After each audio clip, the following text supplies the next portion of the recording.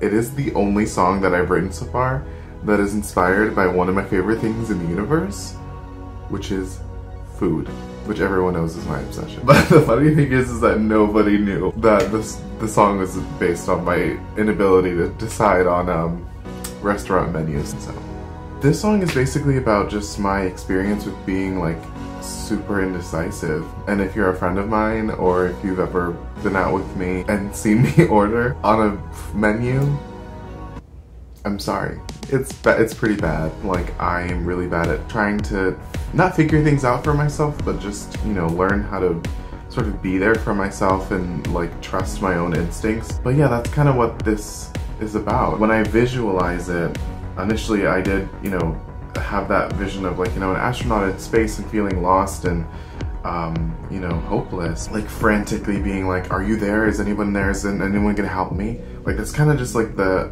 vibe or the feeling that I really wanted to communicate. Everyone who's heard it kind of felt the same way, which I think is really cool. In all my songs, I try to talk about my shortcomings and a lot of the things that I deal with as a human being. There's so many songs out there that are just about the same fucking thing. I want to write about things that everyone experiences, that is not exclusive to a specific party. You know, I just love writing about things that people experience and can relate to. I really like artists and songs that make me, that I can just like hit shuffle on their catalog of music and their discography and know that every single song that I listen to is something that I know I'm going to be able to relate to at the end of the day. And that's what I want all my songs to do, and I really think that this one does that. But yeah, no, I love this song so much. Nightwave, my producer, shout out to Nightwave, he did an amazing job. My favorite part that I did is the ending with all like the vocal samples, like the parts that like bounce back and forth.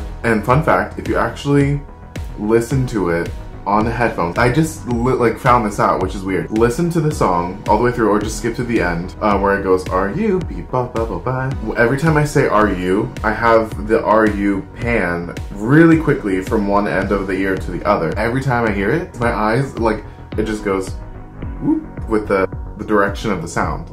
And I can't, it's like an involuntary reflex. Check that part out again and let me know, because I think I'm crazy. I might be having a stroke.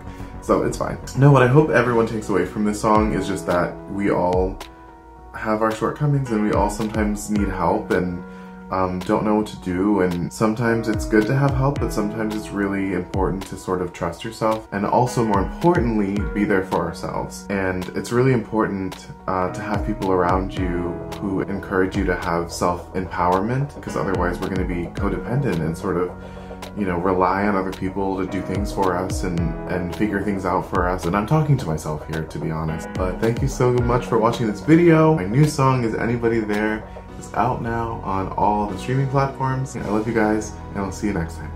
I don't know why I always wave. I'm so bad on camera, oh my god.